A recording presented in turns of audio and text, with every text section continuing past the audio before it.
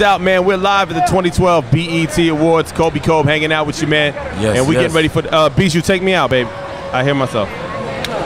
Z1079, man. We are Cleveland's #1 station for hip hop and R&B, and of course your summer jam station. Kobe Cole hanging out with you, and we got a lot of artists coming through, and this artist right here happens to be Chris Brown's artist. Right. You know, when you say Chris Brown, everybody, whoa, Chris Brown's artist, and you heard him on Deuces, and you heard him on Strip. Kevin McCall, what up, man? What's up, man? It's good to be doing, here, brother? man. It's good seeing you, man. Yeah. So now, how did you get? Now, tell us a little bit about yourself, because you were, we heard you on 2 really big records. And now you got this joint Naked that's out there. Right, got the joint Naked featuring Big Sean. That's doing really well. But I got to really backtrack to how I met Chris. I met some writers on MySpace, and one of the dudes ended up writing for Chris. And I just hung in the studio for like a whole year, man. I didn't really make no noise or bother the kid, and that's how I was able to really, stay there.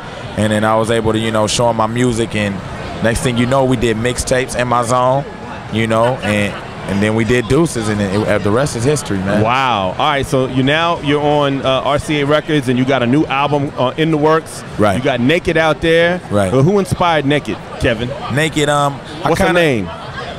Who?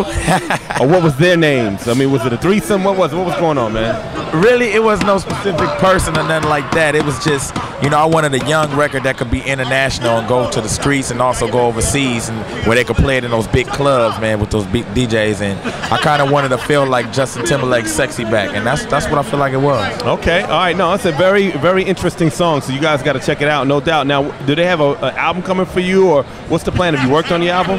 Yeah, I got the album in the works, man. Been collaborating with a lot of people. Of course, Chris Brown is on there.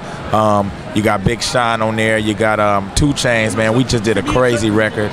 You even got R&B greats like Tank on there. So it's really a real collective group, and it's gonna be a real good sound. Going back to a gun holster that you have? It's a on? Gun holster, man. I'm trying to do something. Oh, you killing them, no doubt. And you got Baby Sam on the protection? Oh yeah, Baby Sam don't play. So how can people get at you, man?